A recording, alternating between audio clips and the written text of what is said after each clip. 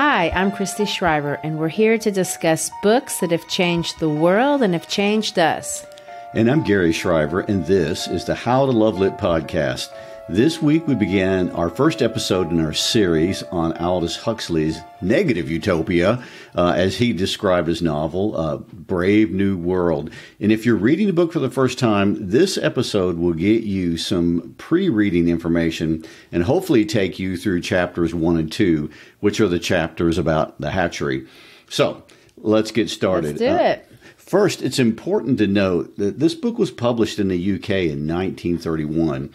So for context, let's think about what was happening, or really what hadn't happened yet in Europe or the rest of the world. I mean, the book is pre-Hitler, it's pre-Stalin, it's pre-internet, it's pre-mass media, it's pre-social engineering. I mean, he predates a lot of things that define what we call the modern world. Yet you might not think that just reading it. I mean, it predates Orwell's 1984 also. That book wasn't written until 1948. Yes, he switched the numbers there. So I didn't really know that for a long time. Yeah. So much of the science in this book had to seem so strange and futuristic at the time he wrote it. For example, DNA wouldn't even be discovered until 1958, and in-vitro fertilization wouldn't really be invented until 1971. And yet Huxley's book opens with test tube babies, a term all of us have heard of today. I'm also sure a world where all people are on psychiatric drugs also seemed far-fetched in 1931. And today, 1 in 6 Americans self-report regularly taking a psychiatric drug, and that number is likely just a fraction of the reality if you consider all the different variations of both legal and illegal and semi-legal forms that are available today. Huxley's Brave New World is about achieving happiness. It's about total sexual liberation. It's about the exaltation of science over faith and religion. It's about an entirely efficient and centralized government worldwide that fabricates peace on earth and goodwill towards men, to quote the biblical phrase. And the stated purpose of the coming of Jesus Christ, which is announced by the angels at Christmas. And yet even the title, Brave New World, reeks of irony. Every single person in this Brave New World is undeniably happy. That is never questioned. Yet we're left with a feeling that maybe even happiness really isn't always good. Huxley's Brave New World is a comfortable world. There's no violence. There's no rule by fear. Nothing like what you see in Orwell's novels. There's no illness or aging. In fact, it is a world genetically engineered to preclude unhappiness or anxiety of any kind. And the goal of achieving unending and unlimited pleasure for all has been achieved. And yet, as we read it, it still feels wrong. I mean, we get a sense that we wouldn't like living in this reality, but why? I mean, we feel something's been lost, and Huxley asks us to ask ourselves what's been lost. Right, and it's satire. I mean, he's mocking us, and the irony wears on us as we go through the story. Remember, the word irony, now that word means the opposite. In other words, we feel that things should be the opposite as how he describes them as being. Well, Christy, we talked about satire with Johnathan Swift, with Orwell and with Bradbury, but let's define what that is. I mean, if you say something is satirical, I kind of immediately expect it to be funny, but there's nothing funny in this book. No, Brave New World is not funny. In fact, Huxley is not a funny person at all. I mean, I've listened to a number of his lectures on YouTube, and I would describe his delivery and even his sense of writing as boring and almost obnoxious. I mean, satire is often funny because humor, if the writer uses it well or the artist uses it well, it seduces us into listening to points of view that otherwise we would reject. Humor, it disarms an audience, and they would be turned off if you were bored or annoyed if you were saying these same things through a lecture or in a sermon. So satire uses humor, but it isn't satire. It's humor is the strategy. Satires also use irony, exaggeration, sometimes just plain ridicule. What differentiates satire from just a joke or maybe a parody is that it's for a serious or moral purpose. So satire is not a joke for a joke's sake, but if you use a joke to make a serious point, now you're creating satire. So in this case, Huxley is not just making test tube babies for funsies. I mean, he is all satirists do. He has this moral purpose, this position to argue, and he's going to use these mental images of this super society as a way to make his case instead of just fussing at us about the way we're living our lives. The reason Huxley is so often compared to Orwell is that they were very alarmed, both of them, at how easy it is for evil-possessed people to subdue innocent, good, entire populations through deception, through our own trust, complacency. I mean, both men were alarmed, and they were alarmed by the possibilities of industrialization, of technology, other tools of progress, but tools that can be turned against into destroying us. And both stories communicate warnings. Both books are satirical. Both project into the future, and both are products of observations that were made at the turn of the 20th century, which is why they're both compared all the time. Yeah, you know, we brought up George Orwell's name twice now, and if you just Google Huxley, you'll see endless comparisons of these two men to the point that you might be led to believe they're saying the same thing. In fact, you might be tempted to think that if you understand Orwell, maybe you don't need to read Huxley because it's just the same warning, just said in different words. But in fact, Huxley and Orwell have very different visions and different concerns about the world. They both saw mankind and freedom as being under threat, but they saw these threats very, very differently. Brave New World is not Animal Farm. It's not 1984 at all. No, you're right. It's not. They both project destruction, sort of, if you want to look at that way, but they see them almost as opposites. I mean, you could say, you know, Orwell sees the world ending by fire. Huxley sees it ending by ice. You know, a little Freudian allusion there. But in both cases, humanity's dead. Maybe it's because we just finished our series on King Solomon and the book of Ecclesiastes. So, you know, Solomon's ideas are coloring my reading of the book right now. But Huxley, to me, sees us as being accomplices to our own self-destruction, very much the same way King Solomon does. And if you haven't listened to the Solomon series, Solomon's book is, you know, his search for meaning, not meaning in the afterlife, but a meaningful existence on earth. Solomon had everything life could give him. And the question he asks and answers is basically, now what? If I have everything, what does this mean? Well, Huxley essentially makes everyone Solomon. Even the lowly atomic epsilons, everyone has everything they want. Huxley argues the same exact thing that Solomon does, except he asks us to ask ourselves not what the meaning of life is, but if we want a life that is meaningful. And he suggests that really maybe many of us, maybe most of us, we don't. We would be willing to trade an awful lot of our lives, of ourselves, to have a life that is totally meaningless. And he's going to ask, are we willing to surrender our humanity for a meaningless life? He asks the question in such a way that he expects a lot of us to say, sure, I'll take that deal. I'll take a brave new world. So it sounds strange if I put it in those terms.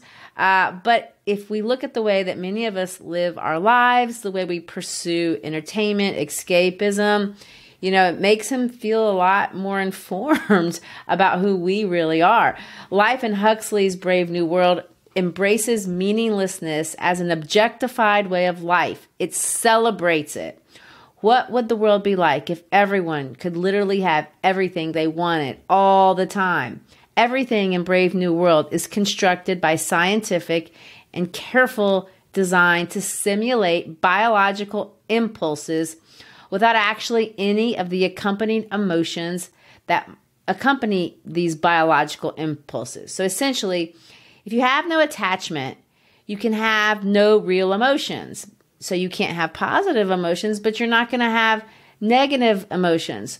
So what if we could have the endorphin hit that we would get from positive emotions without the risk? We are going to, and that's what he does, chemically create these biological responses without the problems that come with actual emotions. Let's put all of this in a pill.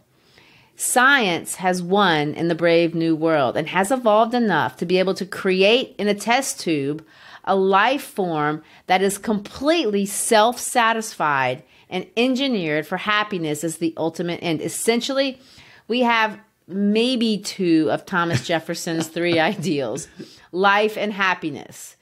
In Brave New World, the purpose in life is to perpetuate the meaninglessness of life, which results in happiness, and that is a good thing. That is quite a statement. And I have to applaud you on working Thomas Jefferson. I know. I did that for you. Oh, thanks. You know, I noticed besides dropping liberty, you also modified Jefferson's quote. Brave New World doesn't have the pursuit of happiness. It's just happiness. And you make it sound like it's a bad thing. In fact, it almost sounds that just happiness with no freedom means no life. I mean, are we going to philosophical circles here?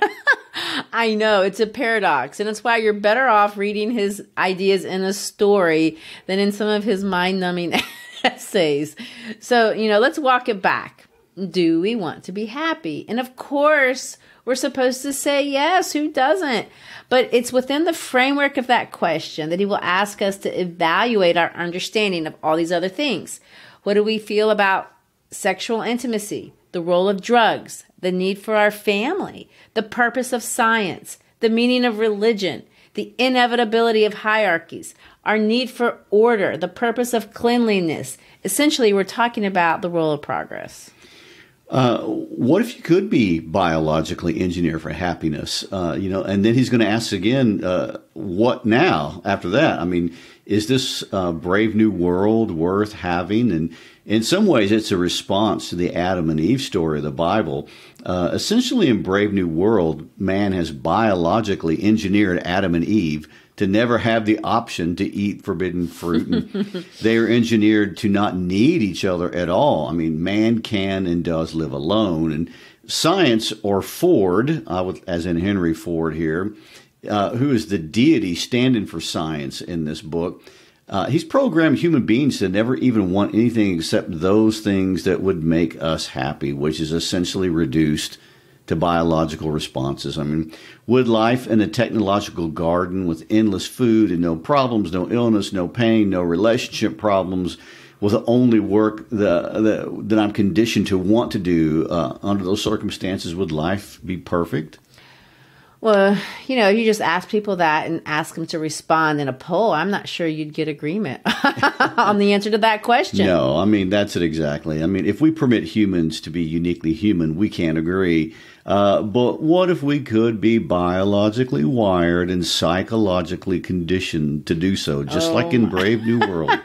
Well, we're getting ahead of ourselves. And so before we enter the hatchery of this Brave New World and see how he could possibly make this scenario of garden-like perfection a fictional possibility, let's talk about this interesting man, Aldous Huxley. He is interesting. Many people would be surprised to know that during his lifetime, Aldous Huxley was one of the most famous people in the entire world. I mean, there were myths about how brilliant he was, that he'd memorized the entire Encyclopedia Britannica. I don't know how many volumes that is. And had made the smartest people in the world look stupid, or at least narrow in their knowledge about the world.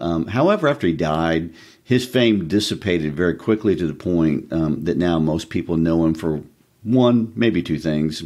They may remember his name for having to read the book we're talking about, Brave New World, a book most people read when they were too young to understand it. So true. Or secondly, they know him as the hippie who did all the experiments on himself with LSD, trying to have spiritual experiences through biological means. He was truly a great thinker, and his ideas are ironically still as relevant today as they were at the time, which is ironic when you think about the fact that most books about technology, by the nature of the genre, are usually dated at least within the century. I mean, So let's get a few details. Who is the guy behind the world where everyone gets everything they ever wanted? Well, in some ways, he isn't that fascinating if you want to compare him to Ishmael Bea. I mean, he's not a child soldier. He didn't have AIDS like Mary Fisher. He didn't have a childhood nemesis like Harper Lee. Huxley, everyone would agree today, was raised as a man of privilege. I mean, he wasn't wealthy necessarily, but he had a couple of genetic advantages that he was able to leverage. For example, he was born on July 26, 1894, to a man named Leonard Huxley, which is not anyone anyone's ever heard of, but they probably have heard of, if you've studied a lot of science, have heard of his grandfather on his paternal side, T.H. Huxley. T.H. Huxley has been named Charles Darwin's bulldog. Essentially, he was the man responsible for pushing today what we call evolution or Darwinism in the academic community. He promoted it. He defended Darwin's ideas of evolution so much that many think that the theory of evolution would never have gotten out. It wouldn't be in any textbooks if it weren't for the influence and the promotion of T.H. Huxley. T.H. Huxley famously coined the expression agnostic, a word most of us have heard of. That's how he described his religious beliefs at a meeting at the Metaphysical Society in London. His contributions in science education, I mean, they're felt around the world to this day.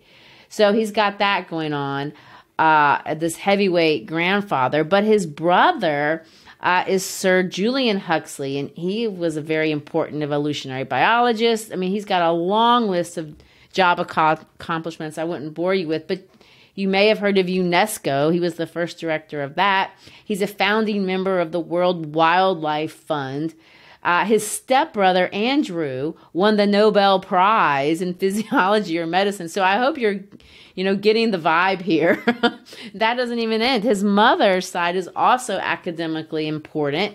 His grandfather's his mother's uncle, let me put it that way, was the famous educator and writer Matthew Arnold. Matthew Arnold, as in the poem Dover Beach, Matthew Arnold? Yes, that's the one. Wow. Well, he was the first poet we ever featured here on the podcast. I know. So even though, Huxley wasn't landed gentry per se, these are very important people. This is a very important family. He went to all the right and elite British schools. The ones that were so famous for producing incredible, genius British writers and thinkers. He went to Eton, then he went to college in Oxford. His initial desire was to pursue, this family legacy in biology. But unfortunately, all this academic pedigree could not buy him perfection. He loved biology, he loved science, but he was never going to be able to be a doctor. He was never going to be able to work in a lab because of his eyesight. When he was in high school at age 16, he contracted a disease, and it caused inflammation of the cornea, left him blind in one eye and half blind in the other. Ironically, something that would have been solved with, penicillin. And with science. Yeah, with science. He had to drop out of school for a while. He was able to go back. He attended Balliol College in Oxford, where he would read for 8 hours a day, even if he had to use a magnifying glass, because he really believed he had this limited amount of time to absorb information before he would be completely blind. But he never was. He graduated and ironically went back to Eton to teach for a short period. He married a woman by the name of Maria Nice, really fairly quickly. And then he began writing, and it wasn't too long before he became, famous. He wrote a little poetry, plays, essays. But in 1921, his first novel came out, Chrome Yellow, and he made his reputation. What's interesting about that book, besides the fact that a lot of the sciencey ideas from that book we see again in Brave New World, is that, people really liked it. Well, I know what you mean by being surprised that people liked it, although most people would think that's implied when you say he made his reputation off this book. But Huxley's style is a little hard to like if you don't know what to expect. It's easy to see why a lot of students can't appreciate the book as teenagers. If you read Brave New World expecting plot or interesting characters that you can fall in love with, you are going to be disappointed. Right. And if you think that, you might hate the book. It's not about the plot. It's an argument disguised as a story. It's about the irony. Isn't that how we feel about all the classics? I mean, the books are really just vehicles for authors to talk about their ideas. Yes. But especially in this book, I mean, the plot really is quite minimal. The characters are all arguably unlikable. Most of them are also uninteresting. They're sterile. They're identical. You can't possibly be sad if any of them die. They're easily replaced. And that, of course, is Huxley's point. There's been criticism of Huxley's work that's the reason why that they're not any good. We can't attach emotionally to books, and we're supposed to emotionally attach to books. But ironically, by design, if you think that way, you're missing the point of the book. So what is the point that he's trying to make? In 1958, Huxley published a series of essays titled Brave New World Revisited. And in that essay, he interprets for himself his own novel 25 years after he wrote it. He felt a lot had happened during those 25 years, and obviously it had, and a lot of that had proven he was right. I mean, there had been 2 world wars, there had been world dictators, there had been technology, the atomic bomb. He points out how some of the things that he predicted had already come true, except a lot sooner than he predicted. But there were things that he had anticipated, of course, that hadn't come out yet or hadn't happened yet. He sticks with his main warnings, but he modifies his timeline to some degree and explains things, from the perspective of how the world had changed between the years 1931 and 1958. The essay is fascinating if you want to read the whole thing. It's 92 pages long, so I don't know. It's up to you, but it's there for you if you choose to partake. Hey, when you get above 90 pages, it's a book. That's a good point. If you can call it an essay. I do want to point out, because, this was a conception a lot of us have, that this is one of those books that's going to take a position that too much science or progress is a bad thing because, that's not his point. In fact, Huxley is on the record as saying, as most scientists will, that science is itself, and this is very important, morally neutral. Neither is Huxley trying to imagine where science will be in the future in regard to what machines will be doing. He's talking about the present, his present day, for sure, but also our present day, especially in regard to psychology and political propaganda, and of course, where those two merge in our daily lives, what we would call advertising. He's interested in what we will be doing. Science is neutral, but unchecked power in the hands of scientists, no matter how noble they claim to be, is just as corrupting and intoxicating as power in the hands of politicians or in the hands of business people or in the hands of any of us. Right. And he sets his book comfortably in the distant future in AF 632 after Ford, because that seems far away enough to not feel threatening. I mean, we don't feel like we're being preached at. The same reason Swift set his stories in faraway lands. Satire feels less personal when you put it in these crazy settings. But in Huxley's case, he opens his book with a tour of a hatchery, because for Huxley, it always boils down to biology first. Biology is, of course, the essence and the beginning of life itself. So let's read that first page. A squat gray building of only 34 stories. Over the main entrance, the words Central London Hatchery and Conditioning Center. And in a shield, the World State's motto, Community, Identity, Stability. The enormous room on the ground floor faced towards the north. Cold for all the summer beyond the panes, for all the tropical heat of the room itself, a harsh, thin light glared through the windows, hungrily seeking some draped lay figure, some pallid shape of academic gooseflesh, but finding only the glass and nickel and bleakly shining porcelain of a laboratory. Wintriness responded to wintriness. The overalls of the workers were white, their hands gloved with a pale corpse-colored rubber, The light was frozen, dead, a ghost. Only from the yellow barrels of the microscopes did it borrow a certain rich and living substance, lying along the polished tubes like butter, streak after luscious streak, in long recession down the work tables. And this, said the director, opening the door, is the fertilizing room. So, Christy, does Huxley give the story away in the first sentence like we've said many times that they do? Well, this is a gray world. We know it's a world of conditioning. We know the motto is community, identity, and stability. That's sentence 1.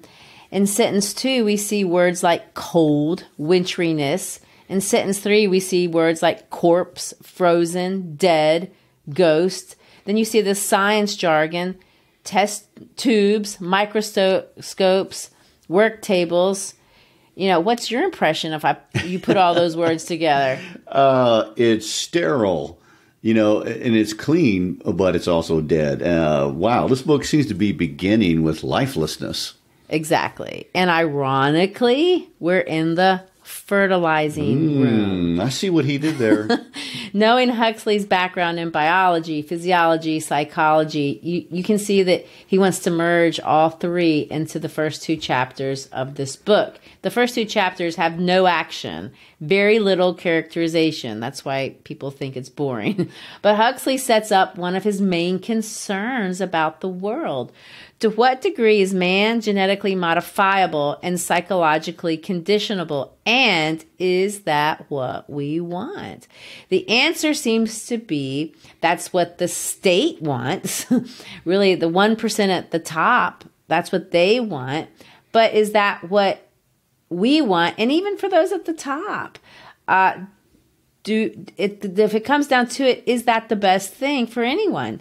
And if it isn't, do we have a choice in the matter? In this world, the answer seems to be it's what we do want. If we're made to be happy, we don't really care. We don't care what it costs. Maybe we don't even care if we're alive. I was reading about Huxley's first book, Chrome Yellow, the one that came out in 1921. And made his reputation. And in it, he describes a world that isn't too different from the one in this hatchery. And, let me quote the world in that book. An impersonal generation will take the place of nature's hideous system. In vast state incubators, rows upon rows of gravid bottles will supply the world with the population it requires. The family system will disappear. Society, sapped at its very base, will have to find new foundations. And Eros, beautifully and irresponsibly free, will flit like a gay butterfly from flower to flower through a sunlit room. I want to point out here, like in other dystopian novels, the destruction of family and the manipulation of sex, right here at the beginning, it's the heart of every one of these new and improved societies. Can I point out another piece of irony? Yes. A novel about happiness that is dystopian. Well, that's why he calls it negative utopia. Ah, right. Well, from a historical perspective, in the 1920s and 30s in particular, a lot of thinkers like Bertrand Russell, he immediately comes to mind, were really interested in how science and industrialization could be exploited. And I'm not talking about the atomic bomb. They didn't even know about that. I mean, we're talking mass production, mass distribution, genetics, eugenics, psychology, a lot of the things that we saw Hitler exploit during World War II. And remember, Darwin's theories are just coming in vogue. And the big debate is what constitutes a human. That's the debate that emerges. Are we matter or are we an idea?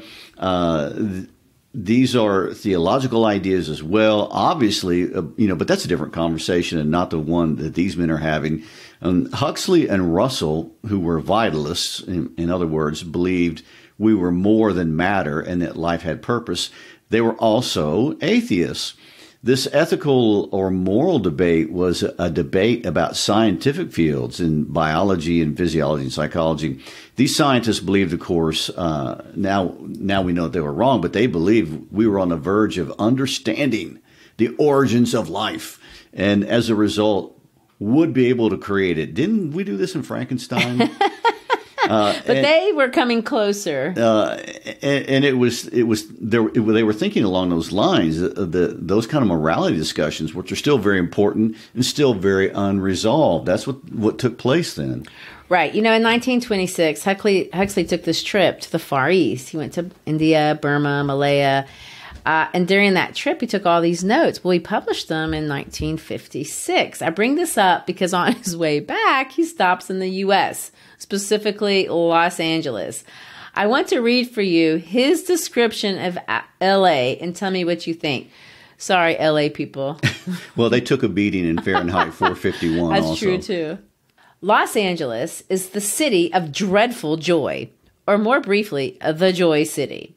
It is a city which everyone is, quote, happy, but no one quite sure why. It's a city burgeoning with activity, automobiles, advertising, entertainment of every sort, from religious to alcoholic, but a city completely without any kind of intellectual life or purpose. In the Joy City, as in the Brave New World, man is made for the good time, not the good time for man. But continuous good times are conducive only to standardization and superficiality. The women, for example, are plumly ravishing and guy promises of Eliotesque pneumatic bliss, but for not much else to judge by their faces, so curiously uniform, unindividual, and blank. You notice, he's talking about these blank, unindividual faces. That's before Botox and facelifts. I wonder what he'd think now. Jesting. I'm not going to hate on L.A., but, it's kind of a funny description. Well, L.A. is his example because that's where he went. But the United States as a country is obviously the model for Huxley's Brave New World. It's why the industrialist Henry Ford is literally turned into a god in this book. True. In 1927, Huxley published an essay about American culture in general, and I'm going to read a quote. He says this: "Speculating on the American future, we're speculating on the future of civilized man. One of the most ominous portents of the American way of life is that it embraces a large class of the people who do not want to be cultured or not interested in higher life. For these people, existence on the lower animal levels is perfectly satisfactory. Given food, drink, the company of their fellows, sexual enjoyment, and plenty of noisy distractions from without, they're happy. In America, all the resources of science are applied in order that imbecility may flourish and vulgarity covers the earth." Ouch, ouch. The resources of science are so applied because quantity rather than quality is profitable for the capitalist involved. The higher the degree of standardization in popular literature and art, the greater the profit for the manufacturer. All this mechanical and intellectual standardization, however, leads to the exaltation of the standardized man. Wow, what an insightful observation. And that is what this hatchery is about. It's creating a standardized man. That's it exactly. What we learn in the hatchery is that in the Brave New World, there's going to be a lot of sex, but there is no reproduction through sex. Viviparous, that's what they call it, reproduction, is what leads to children. And that is shameful, and it's a secret of the past. In this Ford assembly line inspired world, eggs are selected from disembodied ovaries. They're mixed in a culture with sperm. They're incubated in a clean, sterile environment. The embryos are designated into 5 castes. Alpha and betas, those are your elite classes. They come from one unique embryo per egg. But then you have the gammas, deltas, and epsilons. They're cloned into as many as 96 embryos per egg. And in this perfectly designed world, all men, we are told, are psychochemically equal, so they can be happy now. People are conditioned by genetic engineering, electric shocks, and all these repetitions to accept their identities. Well, let's quote how Huxley described these lower castes in Brave New World Revisited. He said, "They were subjected to the Bokanovsky process. 96 identical twins out of a single egg and treated prenatally with alcohol and other protein poisons. The creatures finally decanted, were almost subhuman, but they were capable of performing unskilled work and, when properly conditioned, detensioned by free and frequent access to the opposite sex, constantly distracted by gratuitous entertainment, and reinforced in their good behavior patterns by daily doses of soma, they could be counted on to give no trouble to their superiors. Right. And sex as a tool of manipulation wasn't just for Delta and Epsilon. Sexual experimentation in the Brave New World begins at 6 or 8 for everyone. Life for everyone is physical gratification as well as the acquisition of infinite objects, consumerism. And of course, the glue that holds it all together is this thing called soma. Quote, half a gram for a half holiday, a gram for a weekend, 2 grams for a trip to the gorgeous East, 3 for a dark eternity to the moon. Soma, it's a mind-numbing drug, but it doesn't have any side effects. It cures everything from boredom to insecurity to any and all, as they say, miseries of space and time. But of course, all this hinges on the conditioning of humans that must be performed in what we call this hatchery. The director is going to put it this way. That's the secret of happiness and virtue, liking what you've got to do. All conditioning aims at that, making people like their inescapable social destiny.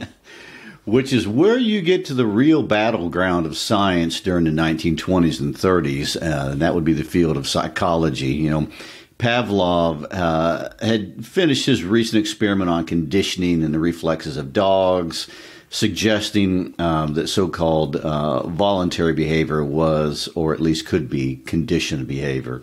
Right. Pavlov's name comes up, a few times in this book. We see it here in chapter 2 in the infant nurseries. They're called neo-Pavlovian or Pavlovian conditioning rooms.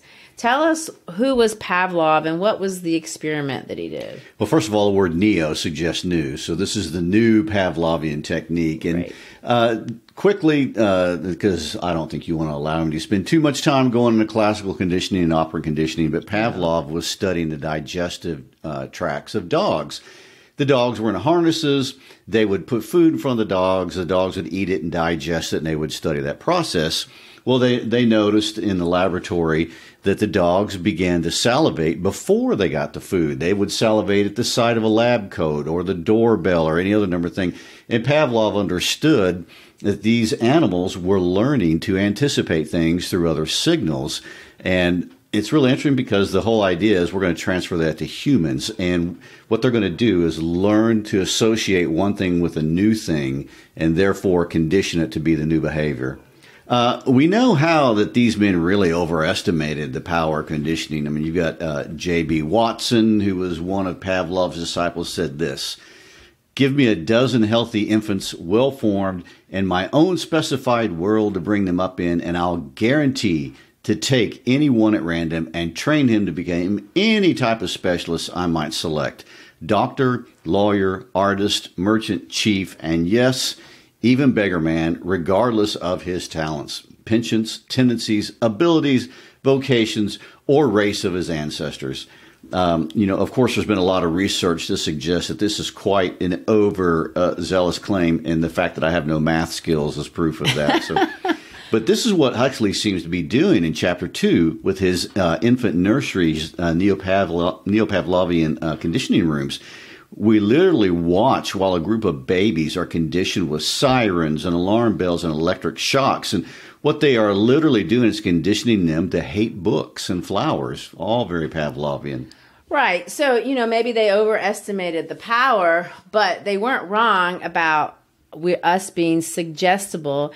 And, they call this moral education, this idea of manipulating the power of suggestion, the repetition of mantras many times. And they do it while you're asleep. But anyway, it's through repetition that we get our beliefs. The idea is, and I don't think they were wrong about this, you could tell me if I'm wrong, but that if you hear something repeated over and over and over again, especially if it's suggested during these periods of weakness, it becomes part of your morality to the point that you don't question it anymore. And that's how you could possibly program an entire world to be happy. According to the director of the hatchery, to at last the child's mind is these suggestions, and the sum of the suggestions is the child's mind.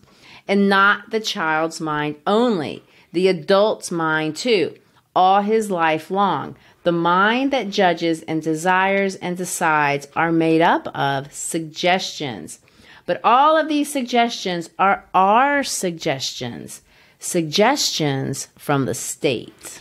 Yeah, and this, of course, is how a few world controllers accomplish community identity and stability, which are the core values of the Brave New World. And everyone is literally identical, not necessarily on the outside, although the lower castes are, but on the inside, everyone thinks exactly the same, and no one thinks things they were not told to think.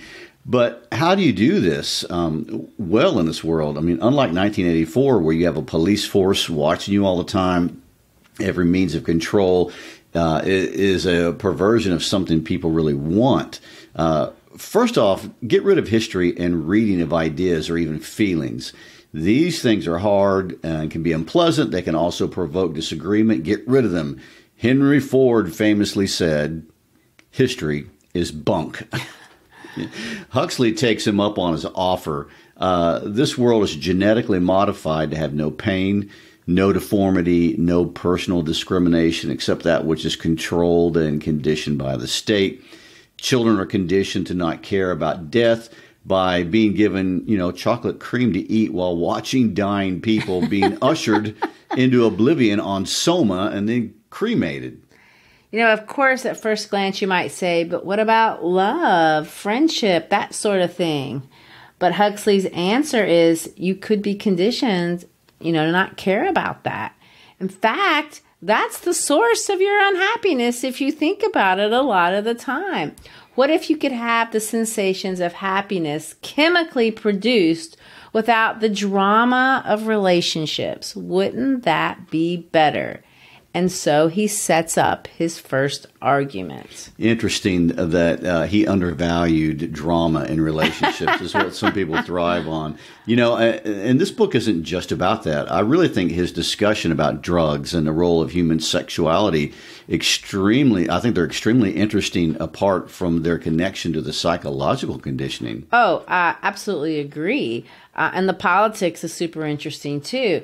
I want to say if you're reading this book along with us, with minors, don't get worried. There's no pornography or anything like that in the book. It was written in the 30s, but there will be some innuendo, nothing explicit, so you can breathe easy or disappointed, depending on what you were hoping to get. It's not a Harlequin romance. I think we're going to agree on that. Not at all.